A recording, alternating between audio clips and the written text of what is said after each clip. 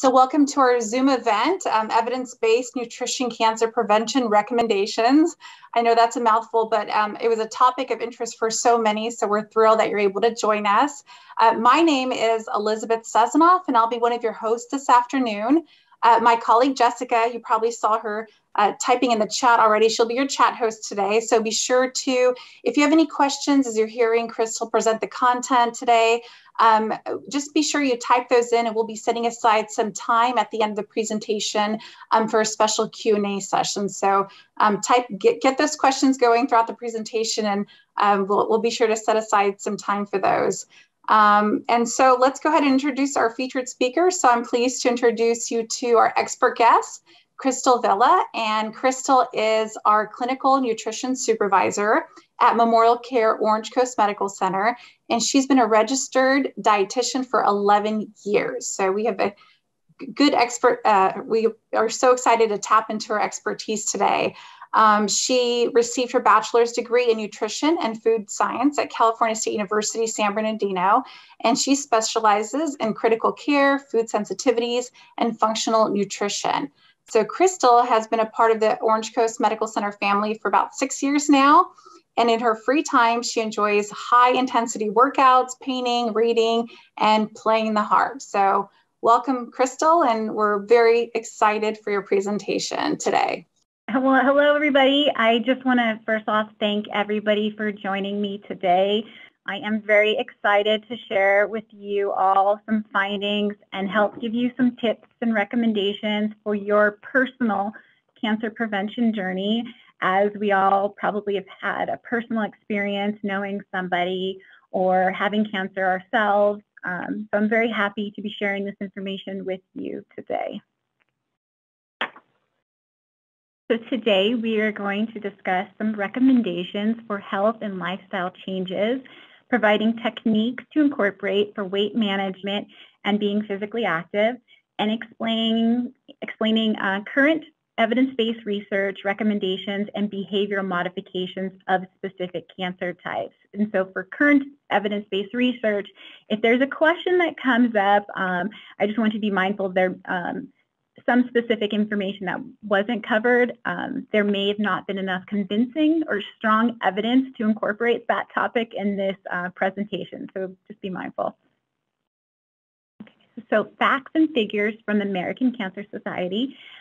Cancer is the second leading cause of death in the U.S. So this slide presents the number of new cancers projected for the year in the U.S. In this presentation, the recommendations I'm going to be covering are for the top 4 cancers. We'd be here for quite a while if I was to cover all cancer recommendations. So I'm going to focus on the top ones during this presentation.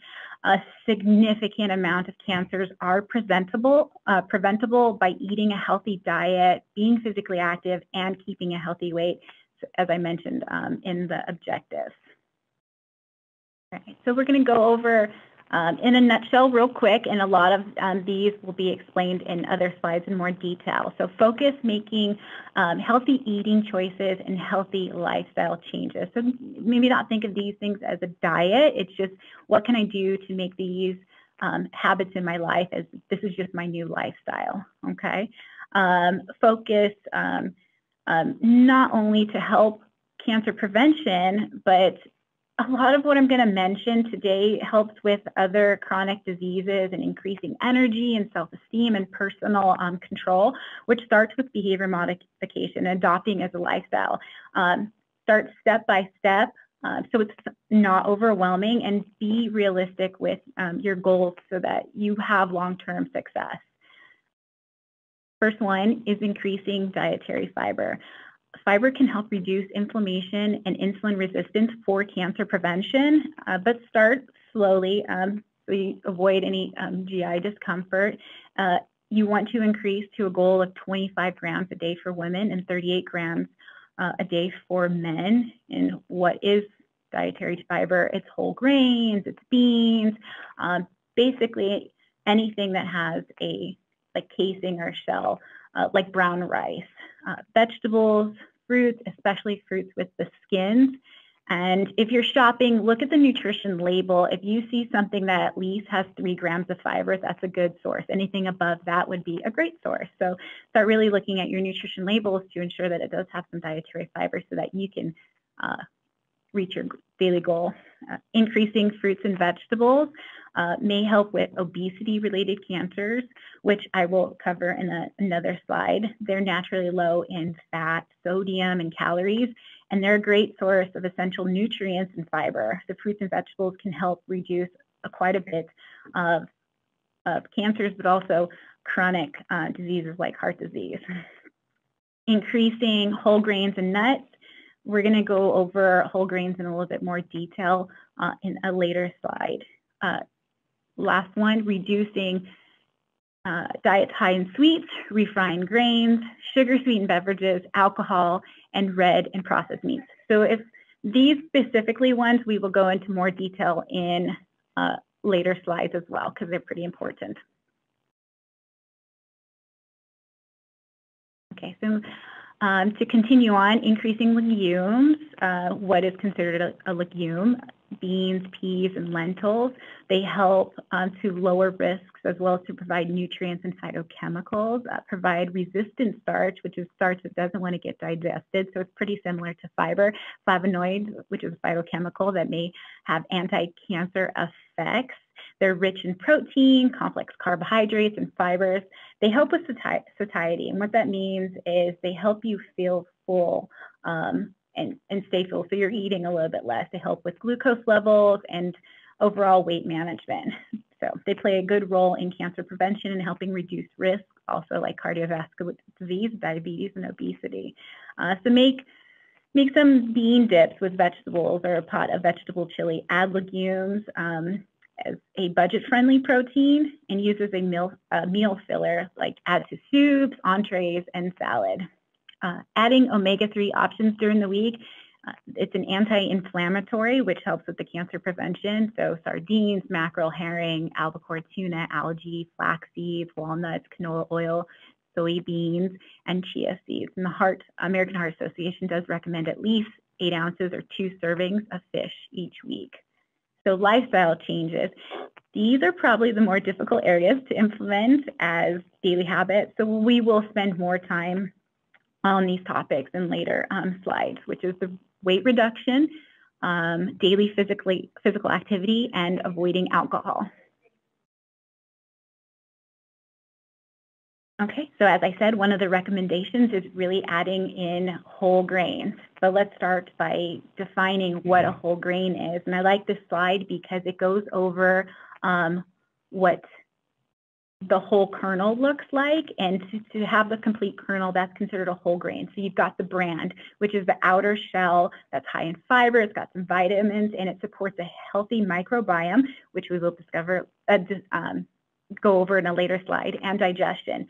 The endosperm is the carbohydrate portion, and an example of that is white rice, and it's the carbohydrate portion, but also doesn't have the fiber or the vitamins.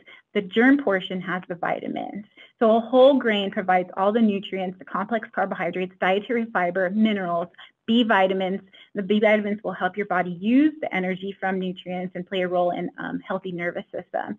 So look at your products that you're buying, like breads and pastas and breakfast cereals, and ensure that it does say 100% whole grain on the packaging. This slide also provides a list of examples of whole grain products. So I'll go over refined grains. So if you're buying products like white flour, white bread, and white rice, that means it's been processed and the bran and the germ portions have been removed. Usually it's for a better texture and helps with shelf life, but it takes away the fiber, the iron, and the B vitamins. So start incorporating whole grains as a healthy part of your diet to reduce some of your cancers and other chronic diseases as well. And I say this in most presentations that I do, but when you go to the store, start challenging yourself to find some other products that you maybe usually wouldn't use, like buckwheat pancakes this week to try out. Weight management. leaner is definitely the better. This is one of the most important lifestyle factors for cancer prevention, besides not smoking or tobacco use. The greater degree of body fat increases the risk of a lot of cancers. So weight loss, big or small, can reduce cancers. This can be very difficult for people, but even the smallest amounts of weight loss can reduce cancer risk. The more overweight can cause insulin resistance, which can lead to promoting the growth of cancer cells. Also, that chronic low-grade inflammation that's there can also lead to free radical production, which damages cells, which leads to cancer development as well. For women, the excess body fat, specifically around the midsection, your waist, has increased risk for endometrial cancers and postmenopausal breast cancer. So making a healthy weight a permanent lifestyle to support your anti-cancer prevention, and find ways to reduce your barriers, create environments favorable to your new healthy choices would help. And the next slide will provide some tips. So what to do. So here's some starting points tips, as weight management is a topic that we could probably spend a whole full presentation on. So keeping a food diary, to record the things that you eat so you are a little bit more mindful of what's happening during your day. And sometimes you may notice patterns like, oh, at 12 o'clock, I seem to always be doing this, or I ate right after this emotional thing happened. So sometimes it helps, and also to show you throughout the day how many calories you're putting in, what choices you made. So I always usually recommend keeping a diary of your food choices. A support system, finding somebody to support your change in habits and tell them what kind of help that you want and you would need for them. Adding more vegetables, fruits, and unprocessed grains to your diet, finding ways to add vegetables to your meals, like in the morning, scrambled eggs with green peppers or spinach, onions, mushrooms, adding broccoli or other zucchini to pastas, and any vegetables to your pasta sauce, just to make them a little bit more vegetable dense. I know adding vegetables is not usually the funnest thing or what people like, but what I used to do with my grandpa is kind of hide the vegetables in something, because he was just not a big vegetable eater. So I found creative ways to implement them without them being overpowerful in taste. And starting to reduce or avoid foods that can cause weight gain. So foods that are high in sugar, foods that are refined grains and fast food, processed foods. The purpose of eating a sugar or a carbohydrate source is to be using that as energy. So if you're overloading your body with this type of sugars and not using it up, then your body is going to store it. And what that storage is it stores as fat. Okay, so start reducing these specific areas. If you notice that maybe you tend to go fast food a lot, or you are eating a lot of processed foods, again, these are things to be mindful of and swapping them out, which I will give you some suggestions on the next slide.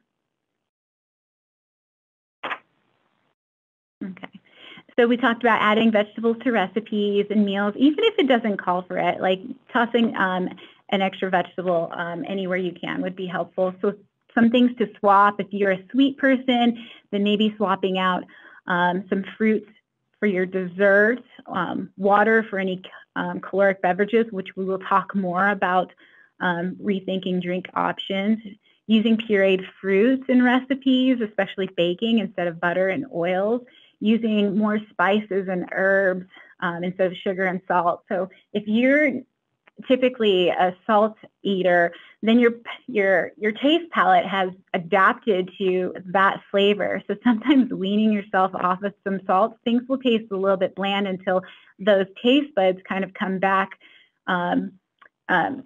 to accepting the herbs and spices. That should be short term, so I don't want to discourage anybody who maybe realizes that they reduce their salt intake.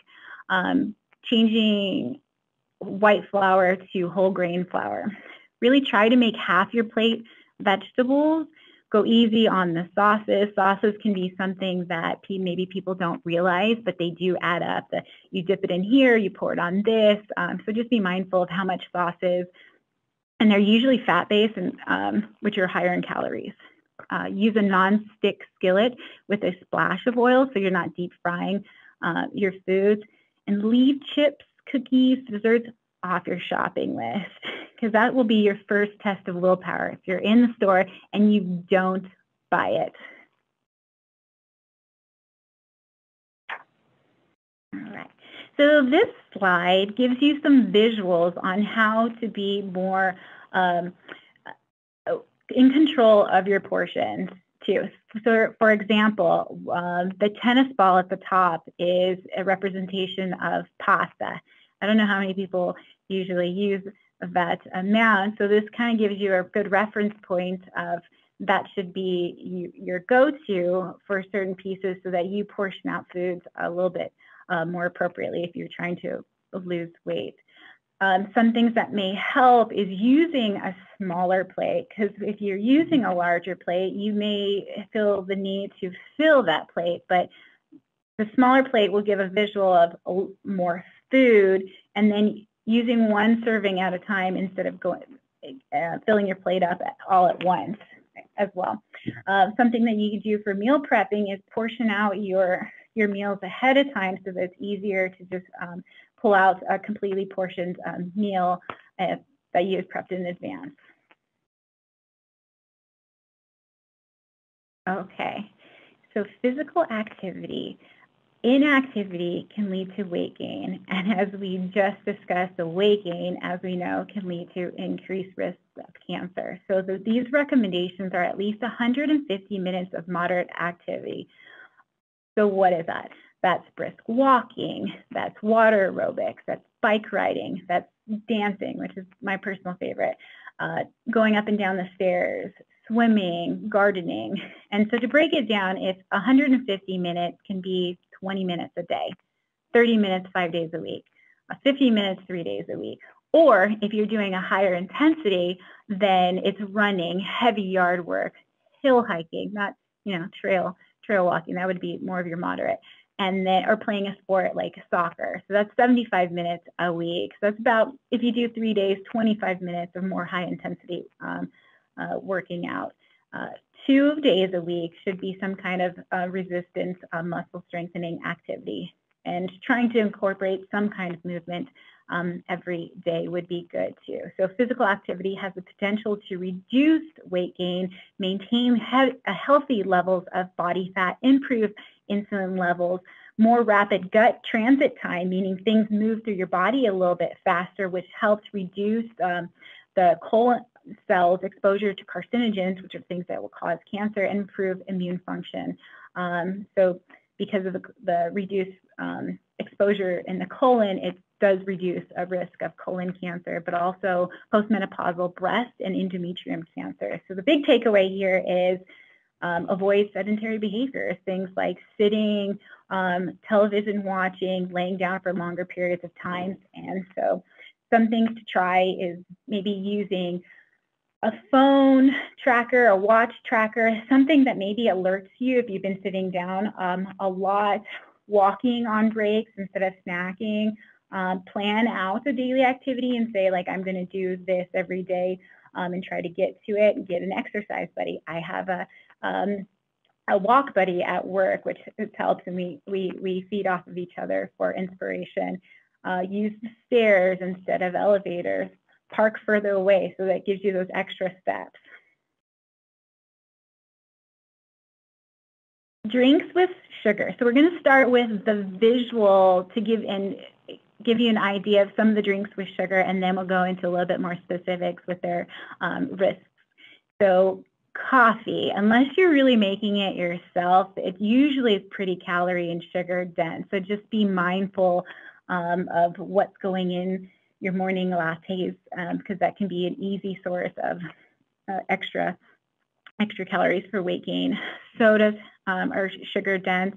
sugar-sweetened teas, even 100% juice. There's a lot of natural sugar in that. Sports drinks, energy drinks. So if you see that you are consuming some of these, maybe it's time to rethink your drinks and swap out with any of the examples that I have on the next slide. But just to kind of give you an idea that most of these drinks are at least 100 calories to 300 calories. And so to give you an idea that instead of drinking your calories, you can do like the same amount of calories in like vegetables and hummus, apple slices and peanut butter, hard-boiled eggs, Greek yogurt, bananas with the nut butter, roasted chickpeas, just to give you some examples that you could be eating a little bit more, which would give you a little bit more of what we call satiety, that full feeling, instead of these sugars just going through your body and likely being stored as extra fat. Okay, so reduce sugar-sweetened beverages, which can lead to weight gain. By reducing the caloric intake, hopefully that doesn't lead to extra weight gain, which would increase your risk of cancers. Drinking water or other unsweetened beverages is the recommendation. Adding naturally flavored waters, water with herbs. I personally love adding basil or rosemary or mint to my waters, or fruits like strawberries and lemons, or small amounts of juice just to give it a little bit of a flavor. Inflammation from higher circulation of glucose may support cancer growth. And I will kind of talk a little bit about artificially sweetened drinks with artificial sweeteners. Like at this time, there's not a lot of strong data linked to weight gain or obesity and other health disease outcomes. I usually stick to more naturally flavored drinks like just mentioned. That's just my personal take. So just kind of be aware of how much on a daily basis maybe you are taking in from drinking your calories, just to kind of be mindful and maybe seeing what you can do to reduce that or start switching some of these options out. Alcohol. So for cancer prevention, recommendations are not to drink alcohol, but let's be realistic. So they are linked to a certain amount of cancers, but if you are choosing to drink, then the recommendation is 1 drink a day for women or 2 drinks a day for men. It's the ethanol in alcohol that's the carcinogen, and then it also converts to another carcinogen in the body. So it's damaging to DNA, which increases cancer risk, especially if you're a smoker too. The combination of those two increases your risk a lot more. So plant-based diet. So it's incorporating more plant-based foods. It's not, the recommendation is not to just be on a plant-based diet. It's just incorporating more plant-based foods because it is associated with lower risks of cancers. It's rich in phytochemicals. What's a phytochemical? In a short definition, it's a compound in fruits and vegetables that help in cancer prevention. It provides vitamins and minerals that support antioxidant defense as well. So some ensure you're getting a variety, especially of plant-based proteins, which are beans, peas, and lentils, nuts and seeds, soy products to meet your protein needs. Adding chickpeas or other beans to any kind of salads, packing nuts and seeds as a healthy snacks, taking your leftover veggies and turning it into like a tofu wrap for the next day. Veggies and hummus snack are some good options. Antioxidants. What is an antioxidant? It's basically substances that may protect cells from damage caused by free radicals. What's a free radical? It's an unstable molecule in your body that can damage the cells. We're exposed to free radicals from our environments like pollution, excessive sun exposure, cigarette smoke, alcohol, and healthy food choices. So antioxidants mainly are found in very colorful fruits and vegetables. So that's, if you've heard the term like eat the rainbow, a variety of fruits and vegetables will give you a variety of antioxidants. The foods may have protective benefits ranging not only from cancer, but to wrinkles, your skin, and heart disease as well. So this is a list of some antioxidant-rich foods: nuts, berries, broccoli, green tea, dark chocolate, tomatoes, citrus fruits, green leafy vegetables, flaxseed, curcumin. At the end of this presentation, and I believe it's going to be provided through the chat, there's a shopping list guide that has basically pulled in all of the recommendations that I have in this presentation so that it's easier for you to see all of the food recommendations that you can take to the grocery store or plan out meals, and it's in one place for you. Soy consumption. So isoflavones in soy foods may not increase cancer risk and actually may lower it.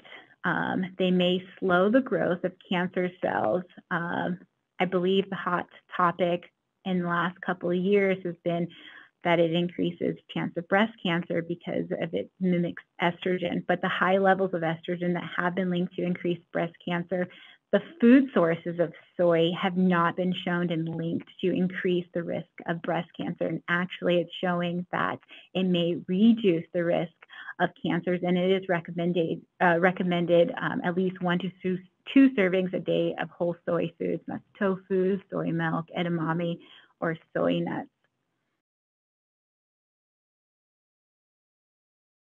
Red and processed meats. There's a lot of strong evidence with colon cancer, especially, to reduce processed meats and red meats, processed meats, even the ones that are labeled low in nitrates or nitrate free. Processed meats may raise the number of carcinogens in the body. So avoiding foods that are preserved by smoking, curing, fermenting, or salting, or the additional chemical preservatives.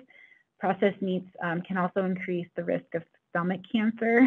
Meat heme iron may damage the lining of the colon, which can contribute to colon cancer. So there's non-heme iron that comes from plant sources. And just a side note, if you're using non-heme vegetable sources, get extra vitamin C so it's better absorbed. Consume no more than 12 to 18 ounces of red meat a week is recommended. So here's some examples of red meat. So it's beef, lamb, and pork, and your processed meats are ham, bacon, hot dogs, and pastrami and salami.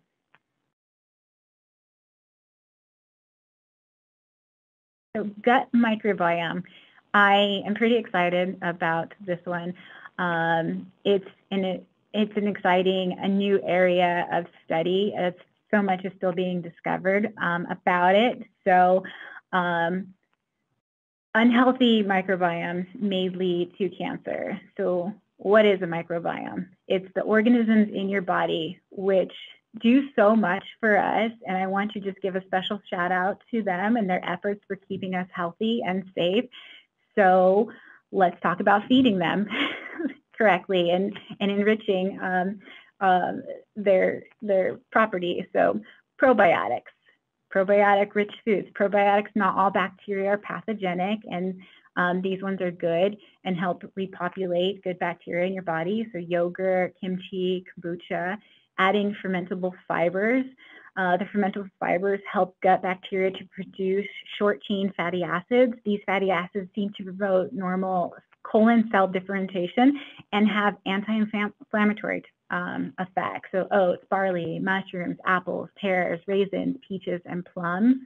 Prebiotic foods. So prebiotic promotes growth of gut microbes that may offer protective effects in the colon. So think about like if you're feeding your bacteria. So garlic, bananas, whole grains, lentils, beans, chickpeas, onions, garlic, leeks. Flavonoids are your antioxidants, and they black tea, green tea, coffee, cocoa, cruciferous vegetables, blueberries, and they help reduce inflammation and promote recovery from injury to the mucosal wall. So prebiotics plus probiotics plus a high fiber plus flavonoids may keep mucosal layers healthy and decrease inflammation. Dietary supplements. So what is recommended is obtaining your nutrients from whole foods versus dietary supplements is recommended and may be beneficial in effects against cancer. So dietary supplements associated with the increase of cancer risk, like is beta carotene and vitamin E. So definitely, I would be cautious or talk to your doctor if you're taking these two supplements. So there isn't strong evidence that dietary supplements protect against cancer. So we'll start with the behavior modifications to reduce cancer-specific risks. So I'll go through a few of them.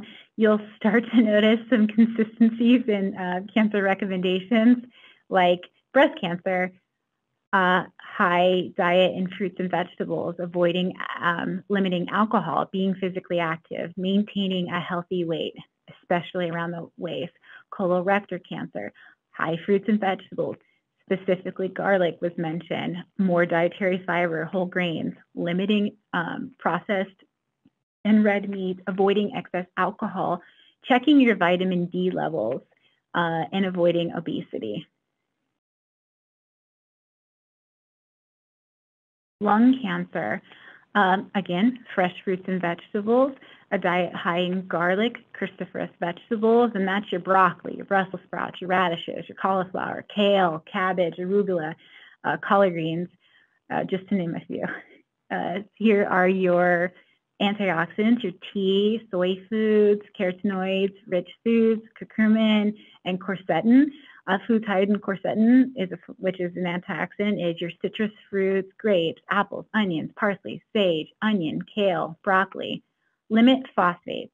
Phosphates is used in processed and fast food. So check also labels when you're at the grocery store and make sure there's not a lot of added phosphates. Avoid high doses and supplementation of beta carotene and vitamin A, especially if you're a smoker. Endometrium cancer, eat more of a plant-based diet, decrease red meat, saturated fats, and animal fats, and higher physical activity.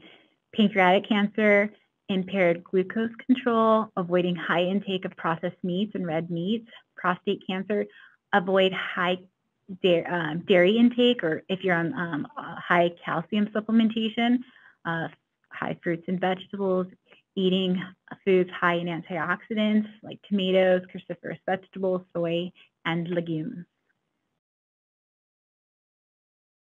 All right, this is our last one for specific cancers. It's stomach cancer, avoiding high intake of salt and salt-preserved foods, eating at least 5 servings of fruits and vegetables a day, and garlic was also associated. So limit salt and use some alternatives like herbs, spices, garlic, or other lower sodium flavorings. And so I hope here at the end of this presentation, at least it came across fruits and vegetables because it seemed to be in almost every slide. So making healthy choices, what you can do today. These are the main takeaways: keeping a healthy weight, increasing your daily physical activity, eat more whole grains, vegetables, fruits, legumes, and more plant-based options during the week. Start to limit your fast food, your processed food, your high-fat starches and sugars, red meats or processed meats, sugar-sweetened drinks or high-calorie drinks, and your alcohol. So here is some meal preparation tips. Having a balanced meal, incorporating a variety of fruits and vegetables and whole grains and proteins when you're making your meals. Chop fresh fruit, fresh produce in advance. So as soon as you get home from the store, kind of prepping it ahead of time so that it's easy to grab when you need a meal or a snack. Bake, grill, broil, or roast, so limiting your frying. Shop with a plan. Prepare a list ahead of time, again, so that you have planned out meals, you know what you're going for, and that leaves, that helps with avoiding extra things flying in your cart that you didn't need. And prep ahead. Portion out fruits and vegetables for quick snacks and meals. And don't go to the store hungry. So here is a couple sections for the grocery list that will be included just for you to be able to take with you or start planning out meals with the fruits, vegetables, proteins, and other items that have been recommended to help with cancer reduction.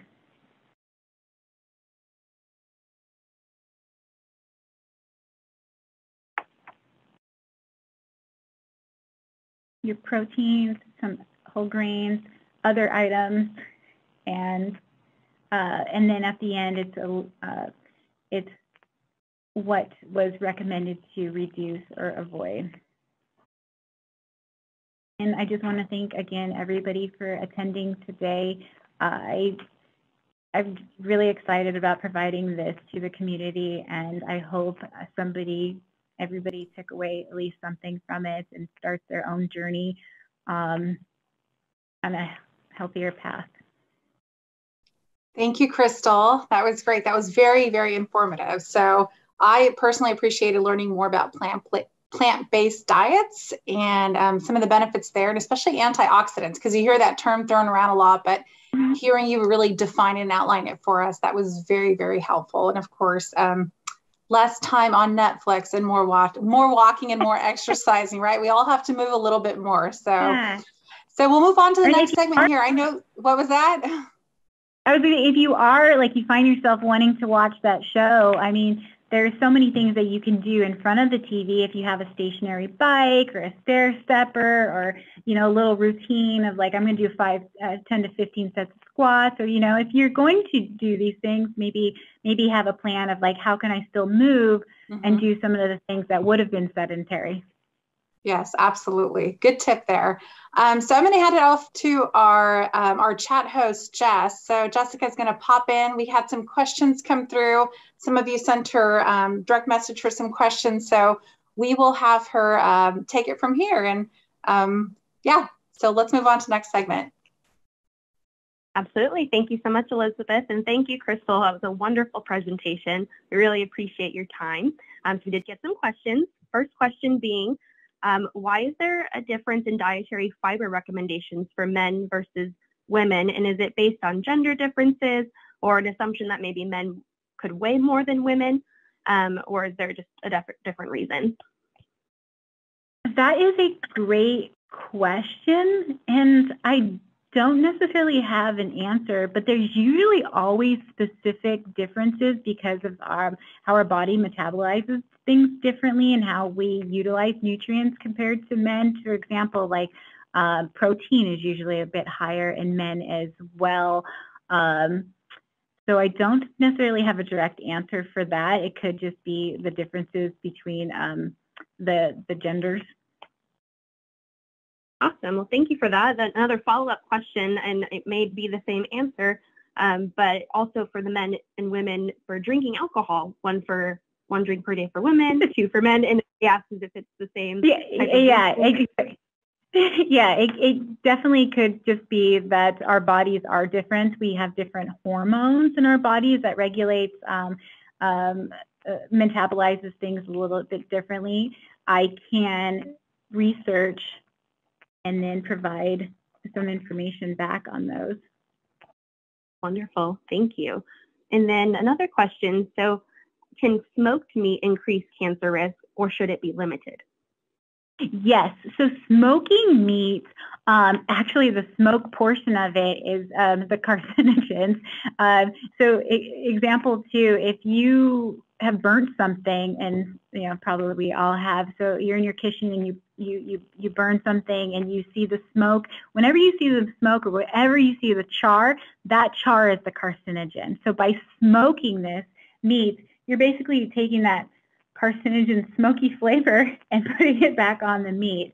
So yes, the answer is yes. Thank you for that. So for veggie consumption, should we gravitate towards organic? And if so, how important is that, or important at all? Yes, and it's definitely, there's specific criteria that in order to be labeled organic, and it's definitely how the product was produced, and usually it's a reduction of like what kind of pesticides they use, what kind of chemical treatments. But because of that reduction, and usually sometimes they're harmful, products that you would consume, like the skin on, I would recommend a little bit more organic. So say you're using a watermelon, I necessarily wouldn't choose the watermelon because it's encased, but as far as like a zucchini, I would choose to use maybe like an organic zucchini because I would eat all of it. Great tip, thank you. Another question here. So they've heard that turmeric may help fight against cancer. Is it just a myth, or are there actually benefits to the turmeric? So turmeric, it's the curcumin of turmeric that is the anti-cancer property. So yes, if you're eating turmeric, you're also getting that curcumin. And that's the part that is the anti-inflammatory and anti-cancer as well. So yes. Wonderful. Let's see here. So they're asking for an explanation on behavior to reduce prostate cancer regarding high dietary intake and calcium supplementation. Can you repeat the question? Sure. So in an explanation of how to maybe reduce prostate cancer based on, is it like a high dietary intake or calcium supplementation that can aid in that? Yes, so it's the consumption, so the high dairy consumption, which has the calcium, and which is the food base, and then the supplementation, it's the excessive amount that increases the risk. I don't necessarily have an answer of like the metabolism of the risk, but it is the risk of if you're taking too much, it can lead to an increased risk of prostate cancer. Thank you. And then have collagen supplements and powders or L-glutamine supplements proved harmful to breast cancer or colon cancer? During the research that I didn't see anything that brought up any specific information about collagen supplements or L-glutamine, so I just don't have that research to provide that answer for a yes or a no. Okay. And then another question as well, can soy powder be used to replace soy food? It depends on what kind of soy powder. Are they removing certain products from the soy powder, or is it just basically like a soy complete powder as an additive? I would still incorporate the whole food. It's usually the whole food product. Soy powder, I'm not sure what parts of the whole soy has been removed, or if it's just like a soy protein powder that could be added to smoothies as well. I would say I'm not sure about the limitations of just having the powder, but the powder needs to be a little bit more, I need to know what kind of powder. So I think I just need a little bit more information in there. Okay, sounds good. But honestly, the food base of anything is usually always better because it provides a little bit more nutrients as well. Thank you. And we'll see if we have any follow-up on that question there, and I'll let you know. And then also being asked is the shopping list slide. So I will make sure that you all get this information in the chat. There is that portion of the slide in there for you to download if you'd like the PDF version or a Word doc version of that shopping list. And then we'll also have the recording sent out as well, so you'll be sure to get that information.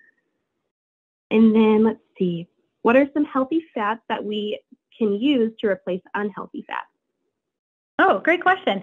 So some healthy fats mainly come from plant-based sources, except for your omega-3 fatty fishes. So healthy fats can come from like flaxseed oil, soy oil, chia seeds, avocado, a whole avocado being used versus unhealthy fats. mainly your unhealthy fats are considered saturated fats, which come from an animal product. So that's your butter, that's your the marbleized meat and fats. Yes, I know that's what makes it a little bit more appealing and juicy. So if you're choosing to bring the flavor back to your meats with having a leaner meat, then you can use like marinades to make that more flavorful where you have a reduced healthy fat portion. Perfect. Thank you. Let's see. So for tea, is herbal tea okay? They were wondering because in that sugar slide for beverages, tea mentioned. Mm-hmm. So herbal tea is actually not a tea. In definition, teas are actually just like green tea or black tea as a definition of tea being the plant. Herbal teas are definitely, herbal quote tea is definitely a good alternative, like peppermint, ginger, chamomile, lavender. Yes, those are also great choices, which don't have any sugar but add a flavor, and some of them have like calming benefits. And there's a great ginger turmeric tea that helps with upset stomachs and provides a little bit more of that turmeric curcumin antioxidant as well. Thank you. And then someone says, I love meat. Are the plant-based substitutes a good alternative, or do they add too much salt and sugar to make it taste good? It could depend on the type of product you're buying. You can kind of look at the ingredients, and that might be difficult. If you see a lot of words that you just don't understand, that might be an indication that maybe a little bit too processed. I would have to kind of see the comparable product and see kind of what's in it, and which is hard if you do like meat and you're looking for that texture. So that one's more, it depends on what product you're looking at. Some of them are highly processed, like for example, vegan cheese is highly processed. It would not be something I recommend as an alternative, even though it's plant-based, as an example. Thank you. So the next question, so it prefaces with, I had estrogen-positive breast cancer. I read some very credible resources that I should avoid estrogen, including plant estrogens. Why is there so much conflicting information on about the estrogen? So I would have to see what resources are basically saying that, because the most evidence-based resources and studies that have been found are stating the opposite. So I would be curious if they wanted to send over the information and to investigate of where that information is coming from, what kind of studies it was being utilized for that suggestion. Thank you for that. That was the last question that I did receive. Other than that, we have been receiving tons and tons of comments about how fantastic this talk was, and thanking you for your time. So again, thank you, Crystal. Thank you, everybody. I'm so glad if everybody found benefit in anything that was presented here. And thank you for the questions. They were great. Thank you, everyone, for joining today. And we will be sending out for all participants today an evaluation form, and we would truly appreciate and value your feedback on that. And then we'll also be emailing out a copy of this presentation like Jess mentioned earlier. So yeah, thank you both. And we hope you have, and all who attended today, and we hope you have a wonderful week.